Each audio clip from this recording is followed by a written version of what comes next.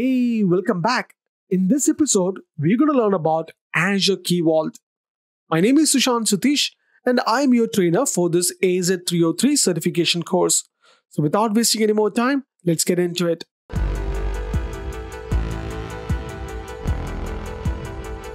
So what is Azure Key Vault? Azure Key Vault is a centralized cloud service for storing application secrets such as encryption keys, certificates, and server-side tokens.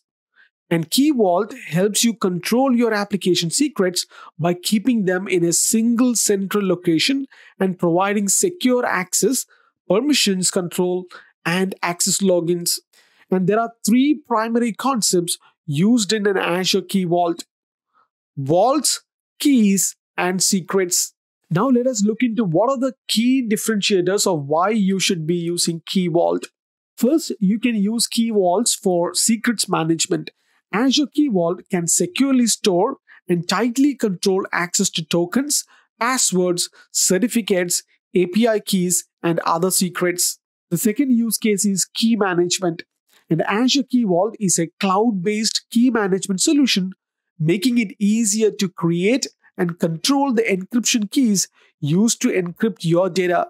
And Azure services such as App Service integrate directly with Azure Key Vault and can decrypt secrets without knowledge of encryption keys.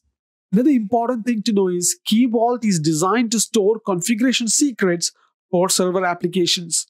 So it's not intended for storing data belonging to your app's users, and it shouldn't be used in the client-side part of an app.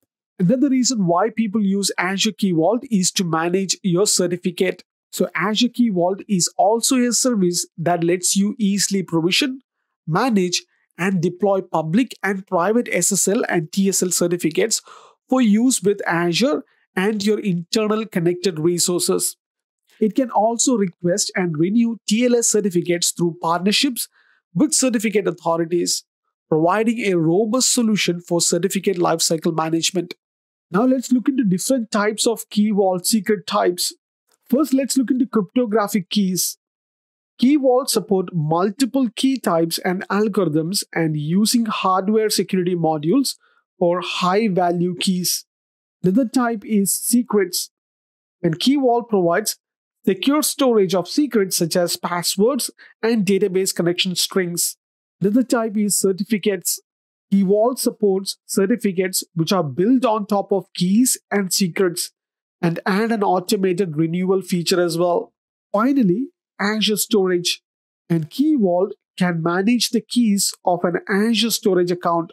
Internally, Key Vault can list keys with an Azure Storage account and regenerate the keys periodically.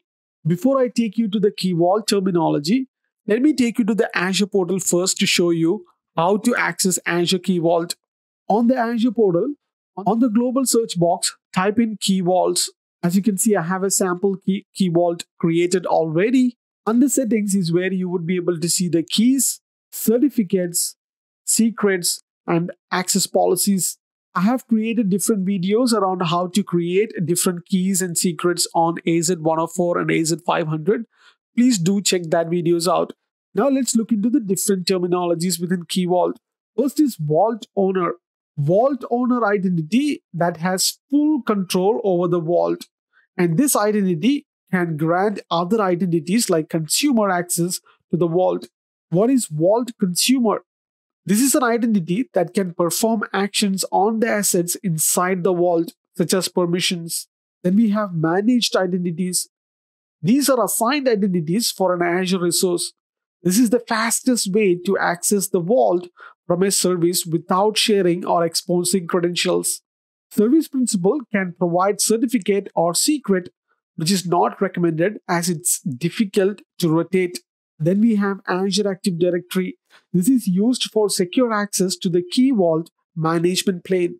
And finally, we have Azure Tenant ID. So the Key Vault is automatically tied to the default Azure Active Directory tenant ID for the subscription. And all access policy entries are also tied to this tenant ID. That concludes this lesson. In the next episode, we're going to look into Azure Migrate Server Migration. I will see you on the next one. Until then, take care.